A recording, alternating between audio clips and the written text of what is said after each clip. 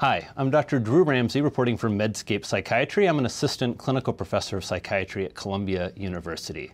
Exercise is one of those recommendations that clinicians love, but what's the evidence that exercise can help our patients with depression? There's a wonderful new study and analysis of the HUNT study. This is a data set of 33,000 healthy individuals that were in Nord-Trøndelag, Norway. And they were followed starting in about 1985. Now, it's a very interesting study, and if you're interested in adding in exercise as a recommendation to your patients, first, the evidence now is quite clear that it can help with the prevention of depression, and also, as we know, it's a recommendation that patients like and can participate in right away. So what happened? So 33,000 people followed over 25 years. Initially, they were screened very carefully to make sure that they're healthy individuals who are being followed, so nobody who had a pre-existing condition of depression who was actively depressed. And then they measured individuals' exercise habits and found that even exercise at about 1.5 times a week had a significant effect in preventing depression. Over the course of the study, about 7% of the individuals became depressed, and about almost 9% developed an anxiety disorder.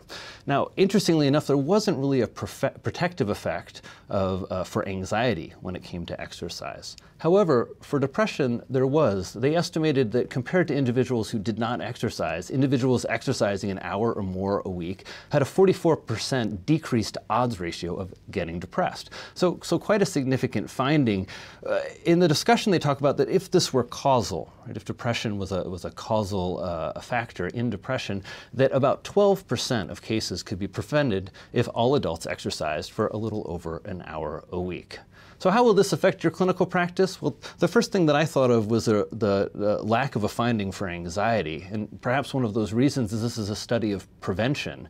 Exercise is one of the most helpful tools I've found clinically to help patients with anxiety. It's often something that patients report, right? They have some anxiety and after a workout they feel great.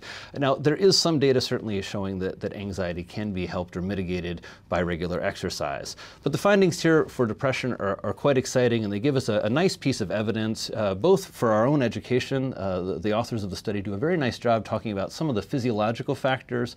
For example, individuals who exercise more have a better autonomic nervous system tone, meaning that their heart rate's a little bit slower, and also discuss other physiological ways that exercise and physical conditioning can relate to depression. It's a great study. I encourage you to pick it up. And then I'm curious, how do you integrate exercise into your practice? One of the other issues I considered was that even though we've known for quite a while that exercise can be helpful in mitigating depression, it's not something that we often teach residents. It's not something that we often incorporate into practice. For example, in a standard psychiatric evaluation, assessing our patients' exercise routines and preferences is not something traditionally we're taught to do. I'd suggest that now the evidence tells us that we should, and I'm really curious how you're incorporating these findings into your clinical practice. I'm Dr. Drew Ramsey from Medscape Psychiatry.